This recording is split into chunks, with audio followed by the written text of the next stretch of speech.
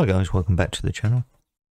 This is I suppose you'd call it a Shelf Queen type video, but it doesn't involve cars, it involves figures. Anyone who's seen my shop card has seen that there's, I do figures, I can do figures. There's a troll on there, football troll, throwing a goblin about and a Dalek and stuff. So basically what I want to do in here is introduce you to some of my figures that have never been shown on my YouTube channel, because I've never actually had the YouTube channel before when I done these guys. So I'll show you my first ever big scale bust figure that was given to me. Never thought I could do figures, never had any intention of doing figures, but this was given to me by a friend who owned a shop. He wanted it for his shop window, so I thought, okay, yeah, I'll give it a go.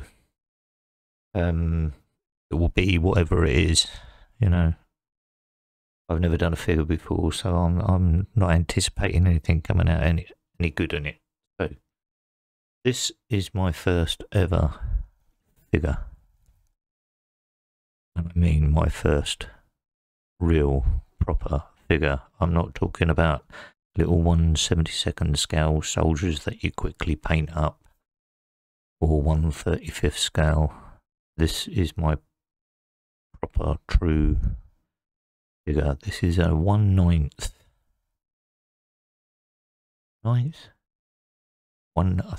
Yeah, I think it's about 1/9 scale. And this is a Verlinden's Productions of a Japanese samurai. It's all metal. Every single piece on it is metal. All this braiding, everything is metal. I can testify that this thing weighs at least a kilo. At least a kilo. That's why I'm holding it in two hands. It's heavy. It's full metal. If I can quickly turn it over, I'll show you what I mean. See, that is lead-based metal there. There's an old kit, 80s, I would say. So this was my first attempt at faces, eyes, eyebrows, skin tones and all that sort of stuff. I had to look up sort of Japanese skin tones just to try and get some sort of accomplishment on the face. Face is painted in oils. Gives you a lot of time to get the tones correct. Well, I say correct. For me, they're correct. This is my first, like I said, this is my first impression of a face. So this is what I thought it looked like, and I was quite happy with it. Everything else on here is acrylics, which includes all the individual stitches on his helmet. Every single one of those is hand painted. Top side and underneath. On his shoulder pads. Both sides. And on this bit on the front. All hand painted, each individual stitch. There's got to be close to, I don't know, 500 stitches. Blue acrylic. The flowers. You see all these flowers on his helmet, and his front chest plate is that I hand painted them. No idea how to paint properly, but I gave it my best shot and hand painted all the individual flowers.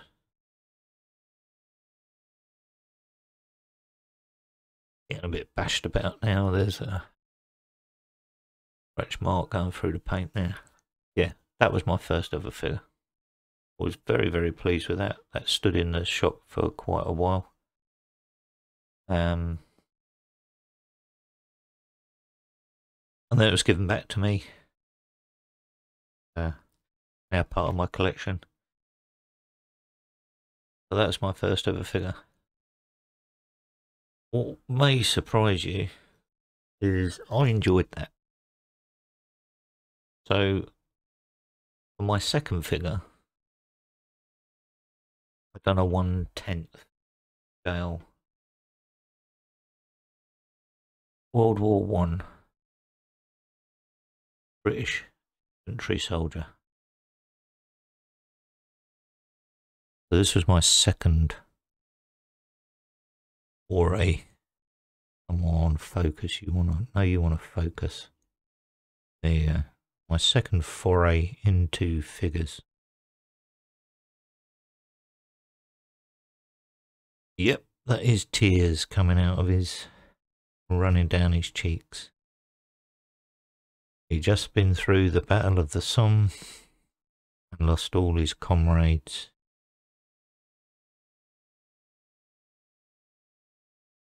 His face was done in oils.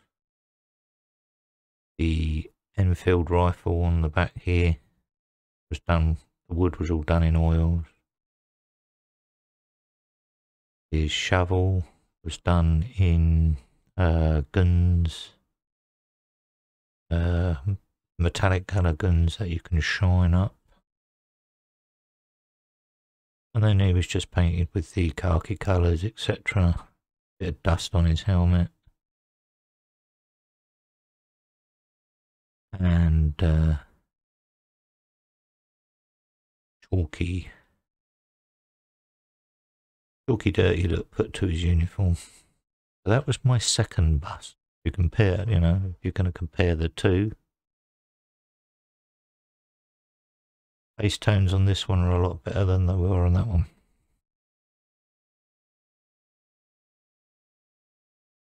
My next figure after that, and I'm going to keep them close by, and I'll tell you for why, was this guy. Kriegsmarine officer of submarine fleet. So this was in the kit. Again, we got a full beard this time. Never ever painted facial hair other than hair on the head. The eyes are looking a hell of a lot better than the others. Very angry looking man. We then get to paint the leather oilskin jacket, and we have his survival vest. So that was my third painted. I haven't really painted many, well, I'll say I haven't really painted many after that, but yeah, I've done a few.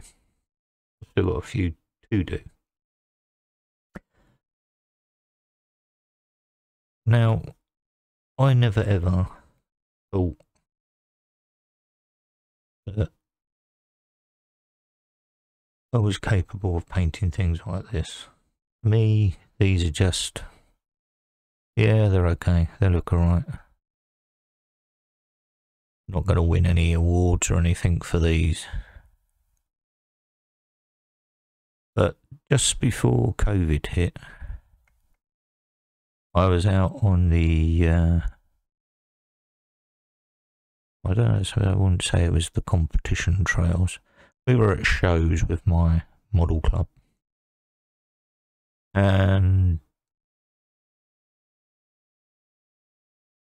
I was sitting there, these were on the table. One of the other guys said to me, you know, you've got a figure competition in here. Why don't you put those two in and see how you do? So, I'm not going to waste my time. I've seen some of the other figures around here. I've seen what they're a lot better than what I had. But I had my arm twisted. I entered them. Competition closed. I went back in.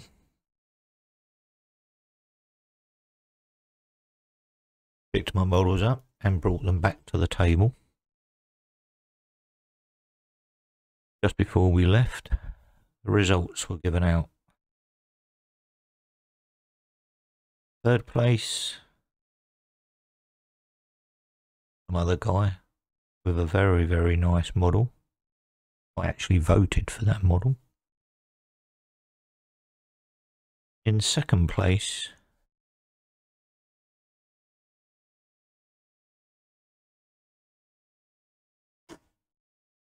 my Kriegsmarine guy. This is an IPMS show, by the way. In first place,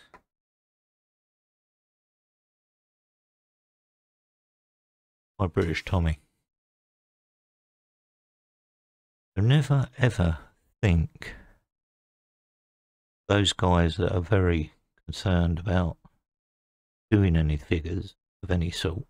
You know, you don't have to enter them into competitions or anything like that. But never feel that what you do is not good enough. I would never have entered these into a competition if it had been off of my own back. I was pushed into entering these, and that's the result. 1 gold coin, 1 silver coin. I entered one other competition and got the same result again later on that year. So that goes with your other kits, gents and guys and girls. You know, you do motorbikes, do ships, do cars, do trucks, do sci-fi.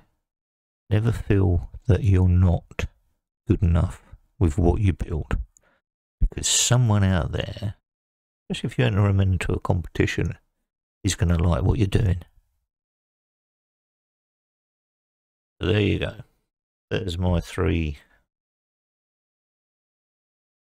best, well, I consider them 3 of my best figures. I've got some better ones than these. Thanks for watching. Thanks for sticking through this. I know 13 minutes is quite long, but it's worth the journey, I think. I appreciate my supporters. I appreciate all you subscribers. Thanks for watching. See you in the next one. Bye for now.